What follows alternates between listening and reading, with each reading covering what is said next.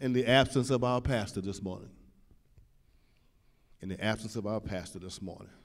there is a preacher in the house.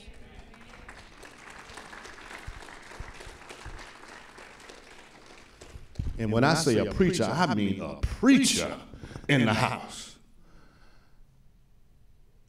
Reverend Glenice Daniel Chambers is our special guest today. Amen.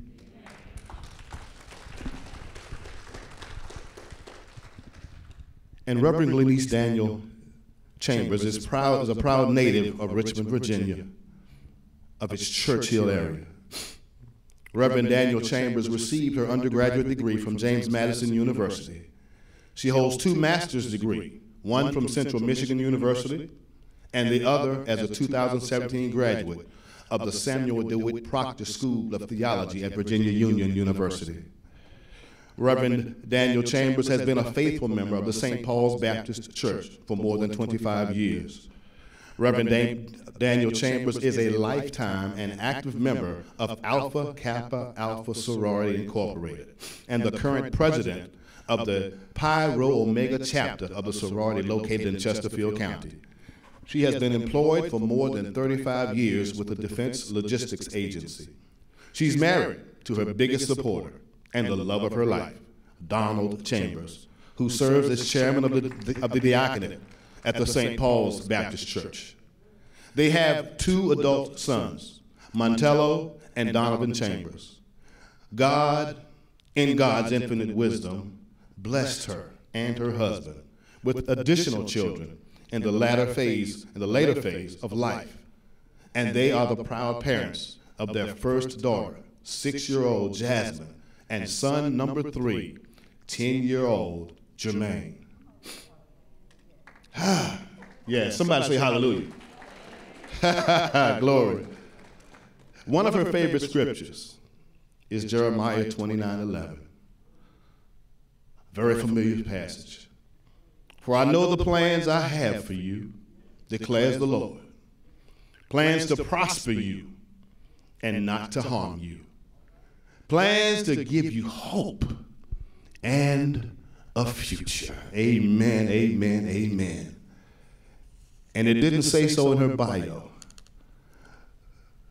But Reverend Glenice is not a stranger here at Second Baptist. Not a stranger. She spent some time here with us. Amen. Working in the vineyard. The next voice that you hear shall be that of my friend, our friend, Reverend Glenice Johnson. Amen.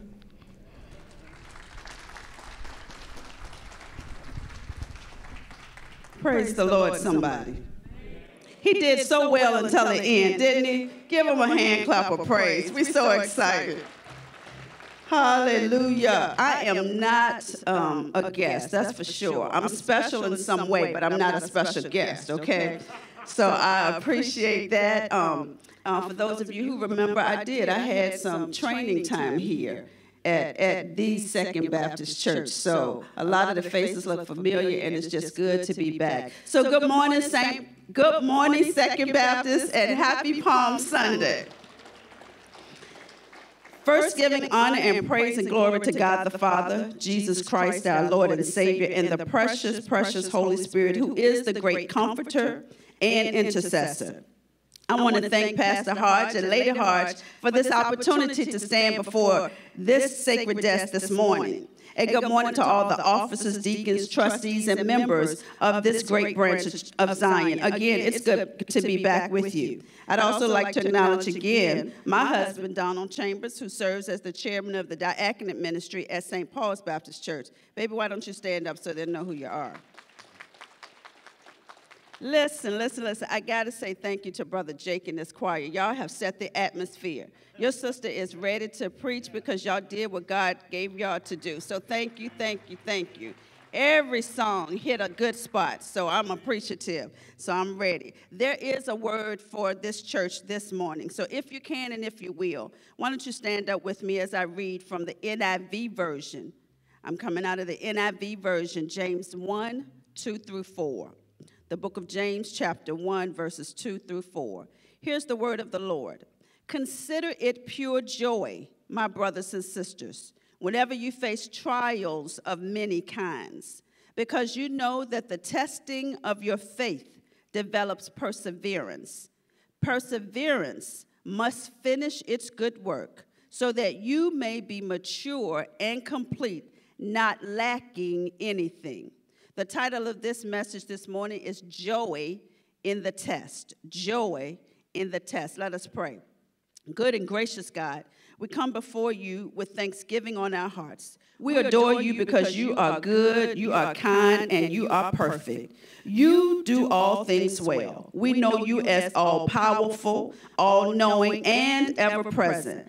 Thank you for being so loving and so forgiving. Without you, God, we can do nothing. But with you, God, we can do all things, and all things are possible. Thank you for bringing us to this moment in worship. Open the ears of these your people. I pray this message will lead all of us to action internally and externally as we continue this journey called life. May the words of my mouth and the meditation of my heart be acceptable in your sight, O Lord, my strength and my redeemer. In Jesus' name we pray. Amen. You may be seated. Amen, amen. Joy in the test. In all of our lives, there are times when we are doing everything just as the Lord has commanded, but yet trials, tribulations, and troubles find us.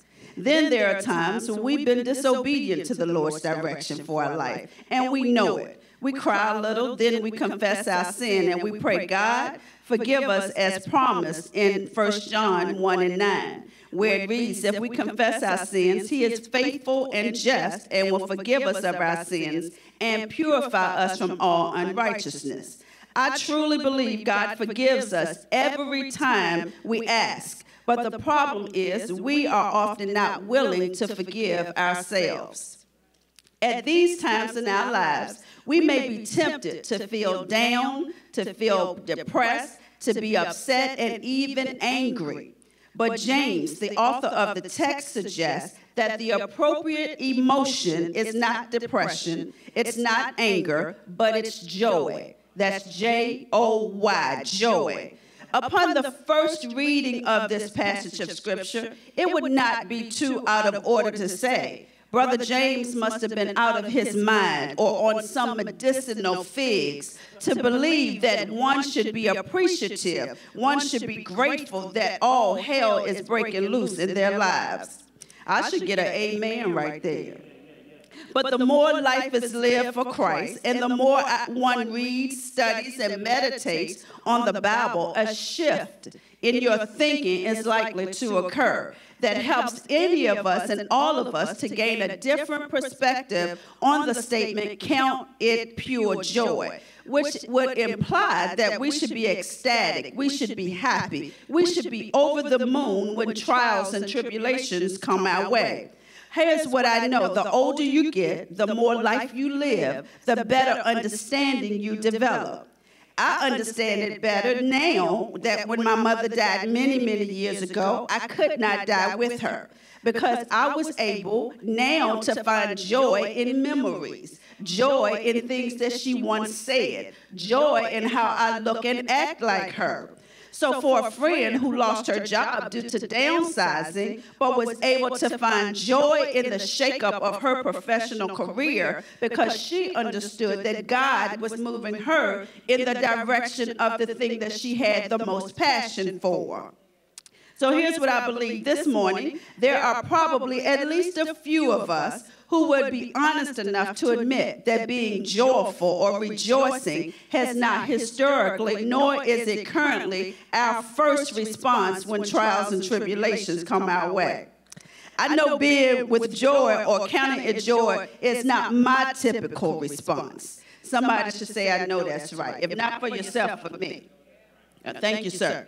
I'm talking to those of you who are trying their best to be obedient to the Word of God. The Bible says to love your enemies and do your best to be pleasant and considerate. But those are the same people who show no appreciation nor reciprocation for you. The Bible instructs parents to train up a child in the way they should go, and when they are old, they will not depart from it. But you're in that in-between stage right now, so it's kind of hard to see that. I'm talking to the daddies and the strong male role models who are showing their sons and daughters and young men and women in their lives how real men would respect their women and how men should carry themselves appropriately.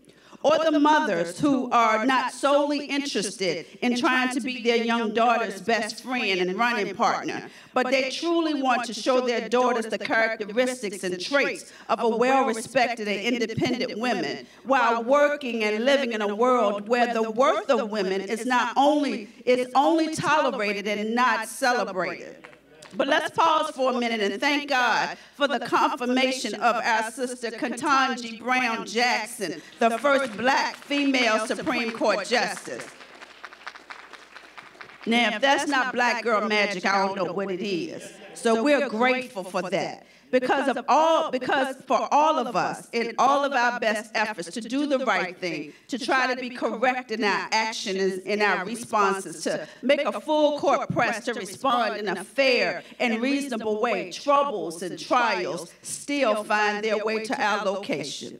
You can identify your own personal scenario. It may be the untimely death of a loved one, or the way in which a loved one died, or a friendship that dissolved without warning, or a financial hardship that wipes what you thought was your nest egg, or it could be a medical diagnosis you did not see coming. I believe that James is saying that even in the midst of it all, consider it pure joy. And another version would say, count it all joy. So when you prayed and fasted and sought the Lord and still your situation goes into a downward spiral, count it all joy, because God's word remains true. In Jeremiah 33:3, he says, call to me, and I will answer you, show you great and mighty things which you do not know. When we've cried before the Lord until we are drained and there are no more tears to shed, we should consider it pure joy, because weeping may endure for a night, but joy comes in the morning. And nowhere does it tell us which morning. It just says it comes in the morning. Psalms 126:5 says, may those who sow in tears reap with shouts of joy. So to consider going through trials and tribulations of many kinds pure joy really is unfathomable to the flesh. It's an oxymoron, because it certainly does not go together. Like peanut butter and jelly goes together. Cookies and ice cream, that goes together. Steak and potatoes, I'm sorry for the vegans in here, but steak and potatoes, that go together. Like ebony and ivory. Joy, by definition, means a positive attitude or pleasant emotions. Trials and tribulations, on the other hand, saints, means afflictions and troubles caused by persecution and severe testing. An affliction is a condition which causes suffering, distress, or pain to your body, your mind, or your spirit. Conditions like foreclosure, repossessions, loss of a job, unfavorable medical diagnosis, wayward children, mental disorders, it's those types of afflictions that are the polar opposite to creating a sense of joy in the minds of people going through. Am I right about it? Amen. In order to have joy when the unfavorable happens, we must turn to the examples and help from the one who has been through more trials and afflictions than anyone on the earth, Jesus Christ. Jesus, our burden bearer. Jesus, our heavy load carrier. Jesus, our great example. 1 Peter 2 reminds us that even as he suffered on that old rugged cross, he made no threats. Instead, he entrusted himself to the one who judges justly. Jesus Christ knew persecution and severe testing. He bore all of our sins in his body on that tree so that we might die to sin and not from our sins. You see, Jesus knew that God always has a purpose in persecution. That's good for us to remember today. God always has a purpose in persecution. Jesus knew that his purpose in being persecuted was so that we, all of us, could have eternal life if we accepted him as our Savior. Saints, God will use our trials and our tribulations for good if we follow the example of him who came before us. It doesn't matter the name of your trouble, your tribulation, or your source of pain. It might be cancer. It might be arthritis, diabetes, Alzheimer's, grief, sorrow, divorce, you name it. But Jesus has made a way out of no way for us to deal with it. We have to follow him all the way. Maybe your trial is on your job, for the distress felt at being overlooked once again for a promotion, when everybody knows you're the next in line. That's an affliction, because it causes one to think about in their own mind, and their self-esteem could go low. You can count it all joy when you believe and confess that our God shall supply all our needs according to his riches and glory by Christ Jesus. We know that if one door shuts, God is more than able to open another. Someone else's fervent prayers, even today, seem to have fallen on deaf ears. I don't know about you, but that is testing of one's faith. But consider it pure joy, the word says, because the Bible says in Isaiah 55:8, "For my thoughts are not your thoughts, neither are your ways my ways, declares the Lord." God has a plan for you and for me to prosper us and not to harm us. But we've got to continue to trust him in the middle of it all. There are at least two reasons in this selected passage of James for why we should consider it pure joy in the midst of tests, trials, and tribulations. The first reason we should consider it pure joy in the midst of trials is because it is a faith tester. Say faith tester. Thank you. Verse 3 in James 1 reads, "Because you know the testing of your faith develops perseverance." Saints, troubles, trials, and tribulations are faith testers. There is a familiar passage in Hebrews 11:1. "Now faith is the substance of things hoped for, the evidence of things not seen." Bible scholar Kenneth Hagin, in his book Bible Faith Studies, says that what God is simply telling us is that faith is laying hold of the unseen realm of hope and bringing it to the realm of reality. The Apostle Peter in 1 Peter 1 says, "These trials are only to test our faith, to show that it is strong and pure." We want to show God we got a strong and pure faith. So by definition, a test is a means employed to examine, try, or prove a thing. Most of us are familiar with test or being tested, be it in school, on the job, in our marriage, while dating, in our parenting, or while waiting in line at the grocery store. For those of us who still go to the grocery store, waiting in line is a test of all tests. I declare it is. When we think about a faith tester, our faith is being examined. We are being tried to act. We are being tried to act on what we believe or have said we know as Christians to be true. Such as when we feel deserted or alone because the man or woman we love does not love us back. We are being tried to walk in the truth that God so loved the world that he gave his only begotten Son. As hard as it may be for us today, faith testing has been going on since the beginning of time, when Adam and Eve were in the garden. As you remember, God gave Adam the instruction to eat freely any fruit in the garden except the fruit from the tree of knowledge of good and evil. He told him, "If you eat of this fruit, you shall surely die."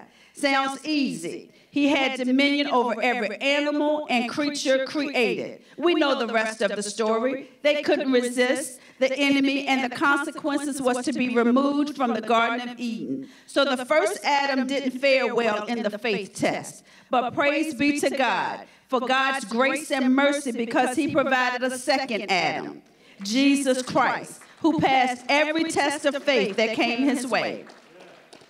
Jesus also had his faith put to test by the enemy. He was tested in the desert. Matthew 4 recalls Jesus was hungry after 40 days and 40 nights. And here's what happened. The enemy comes talking to him about bread because he knew Jesus' state of hunger. He knew that Jesus had been through what Jesus had been through and what Jesus had been without.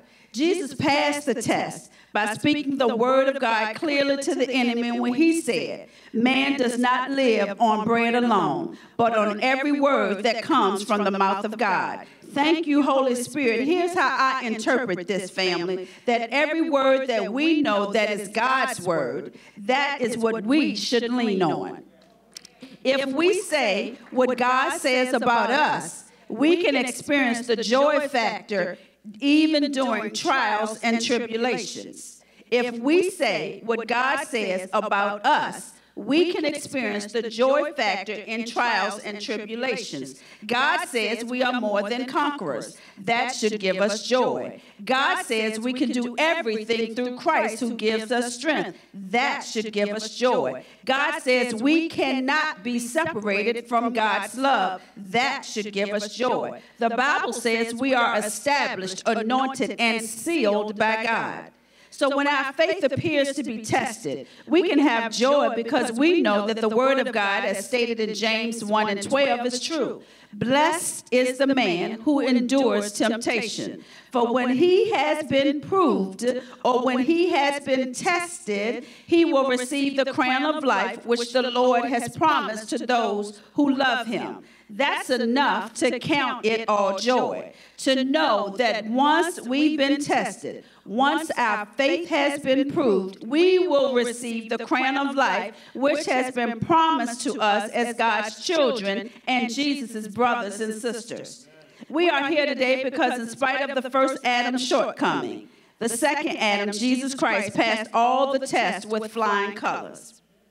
To take a test or have a test administered to you is to determine how much you know of a subject that you've studied or been in for a while.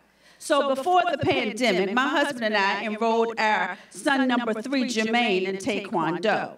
He was currently a white belt, and we understood that after a set number of lessons, he will be tested to determine if he is prepared for the next level. Jermaine can't go on to the next level of yellow belt until the skills at white belt have been met, tried, and proven that he knows what he's doing. When he gets to the status of yellow belt, as his parents, we know the requirements will be a little more challenging. We also recognize he will likely complain that it's harder. But before each test, this is what we know: there will be a time of preparation. So it is in our own lives. I believe God wants to find out how much we really believe what he says in his words when storms come our way. Our periods of preparation include our devotional times, our Bible study times, services like this. But now it's testing time. Faith testing time. He wants to know, God wants to know, how much we really trust him with everything and everyone who is important to us. Here's what a friend told me that I've adopted for my own. God never commanded me or you to trust all people. God commanded us to love all people and to trust only him. Knowing the difference in that will help all of us in having joy and victory in some very trying situations. To have joy in the midst of trials, our faith must be steadfast, immovable, always abounding in the work of the Lord. If the truth is to be told, the one way to know that your faith is steadfast, immovable, always abounding is to have some trials, tribulations, and troubles enter into your life situation. You know, like I know that if everything always went well, and we thought we had it going on, we wouldn't know the level of faith that we have. It's fair to surmise that faith testing situations are designed for our growth and development. In these faith testing situations, there is work for you and I to do. Because James also says in chapter 2, verse 26, that faith without works is dead. You see, my son Jermaine could have all the faith that he wanted to pass his taekwondo colored belt test. But if he doesn't do the work by practicing and conditioning his body, his faith may not be enough. The same can be said for each of us. We have to not only study God's word, we have to live like we believe God's word. We must walk out our faith. A faith tester is like being thrown to the lions because of your belief. In the book of Daniel, chapter 6, we find the segment of Daniel's life story when he is thrown in the lion's den for not obeying the king's decree. The decree was that you could not pray to any god except the king for 30 days. It was only 30 days. What could you do? While Daniel's haters were acting out of jealousy of his favor with the king, the underlying motive of the enemy was to test Daniel's faith. But Daniel proved the enemy wrong as he continued to pray 3 times a day to his God. As you read this account in Daniel chapter 6, the king, who favored Daniel, was compelled to carry out his directive. So he did so that he would not lose credibility. And as Daniel was placed in the lion's den, the king said to Daniel, "May your God, whom you worship continually, deliver you." So here's my statement to you. May your God, who you worship continually, deliver you. Listen, brothers and sisters, you can and should count it all joy in the midst of trials and tribulations, because God can and will, according to his desires, send an angel to shut the mouth of your and my lions. Your lions may be a spirit of manipulation from a family member, or a belligerent co-worker no one can seem to get along with, or the boss, for those of us who are still working, that thinks micromanaging is the only way to manage, or that failed investment that puts everything at risk. But this is where the test of your faith comes. If we will just learn and remember to worship God with our whole hearts, even during the difficult circumstances, he can change things for the better if he chooses to. It is only a faithful person who truly believes that God's sovereignty controls his or her circumstances. So the first reason we should consider it joy when we fall into various trials and tribulations is because it's a faith tester. The second reason that we are to have joy in the midst of trials, because it produces and increases your fortitude. Fortitude, according to the dictionary, is the strength of mind, allowing one to endure pain or adversity courageously. It's resilience. In other words, it's to persevere.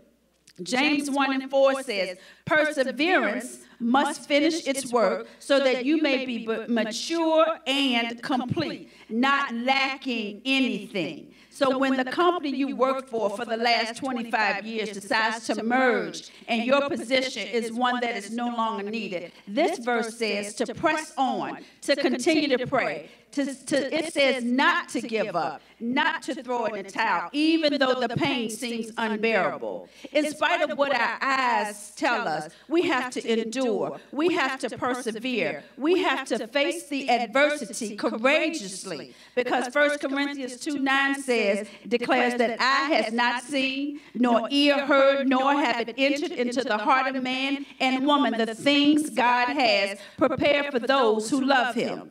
We can count it all joy, not be afraid nor give up because we trust him. He is with us and he will have the final word. Here's what I know. In the end, we win.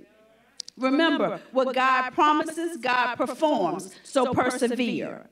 Come here, Joseph, as another example, the oldest son of Rachel and Jacob's two boys, the favorite son of Jacob, who was hated by his brothers. What do you know about perseverance and fortitude? I hear Joseph saying, it took perseverance to survive being sold into slavery by my brothers because of the dreams I shared with them.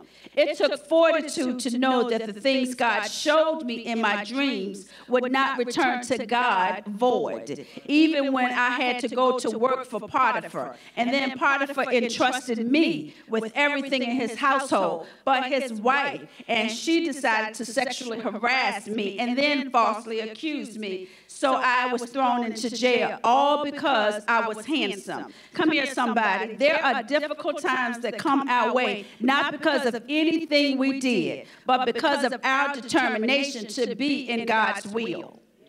Because you and I are attractive in the sight of our Heavenly Father. You can persevere. You can endure in your trials because God is with you. And here's what we know. If God be for you, who can be against you and succeed? That's great news this morning. Just because things are not going as you and I had envisioned them does not mean God is not with us. It does not mean that his relationship with us has changed. The Lord told Joshua in Joshua 1 and 5, and he tells us today, I will not leave you, I will not forsake you. He even added in Hebrews 11 and 13 and 5, I will never leave you. And because we know that the Lord will never leave us, never fail us, never forsake us, we can and we must stand firm, letting nothing move us, not trouble with our children, not trouble with our spouse or significant other, not tribulations with our finances, not a trial in our health, nor the chaos that continues to come our way. In other words, saints, when trouble comes, don't give the devil too much credit. Trials often come so the work of God might be made manifested in us. And let's remember, it can only be manifested in us if we forget what is behind, but we strain toward what is ahead to press on toward the goal to win the prize for which God has called us into in Christ Jesus. Church, we've got to keep pressing so that perseverance will finish its work and that we may be mature and complete, lacking no good thing. We have to declare that we will not let the trials and tribulations that come our way, because they will come our way, but we will not let them stop us from pursuing all God has for us. We will remember that joy is still available to us. Saints, don't give up. Don't give in. Don't let the enemy talk you into throwing in the towel. God has not forgotten you. God has not forsaken you. God has not failed you. Let us consider it pure joy. Let us count it all joy, because our trials, our tribulations, our troubles can be and should be faith testers and fortitude producers. There is a greater one than us who came on the earth and whose faith was tested, but he completely understood the assignment. He knew the promises of God. He knew that God the Father, and he would persevere. His name is Jesus. He lived as our teacher of what it means to be tested. He died as our sacrifice so that if we persevered, we would not have to die the horrible death he did. He rose from the grave as our Savior so that through him and because of him, we can have eternal life. And because of Jesus the Christ, we can have joy in trials. We can have joy in tribulations, because the kind of joy looks beyond the present to our future, salvation, and to our sovereign God who works out all things for our good. My time is up. I thank you for yours. God bless you, and may heaven continue to smile upon you.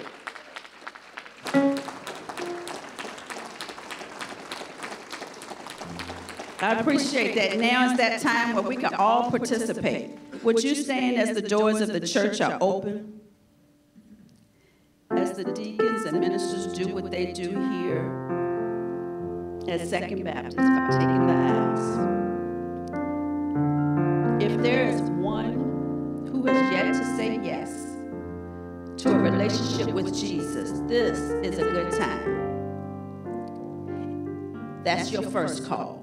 If there is one who has yet to say yes to a relationship with Jesus, if there is one who stands in the need of a church family, might I put a plug in? Pastor Hodge is a great pastor.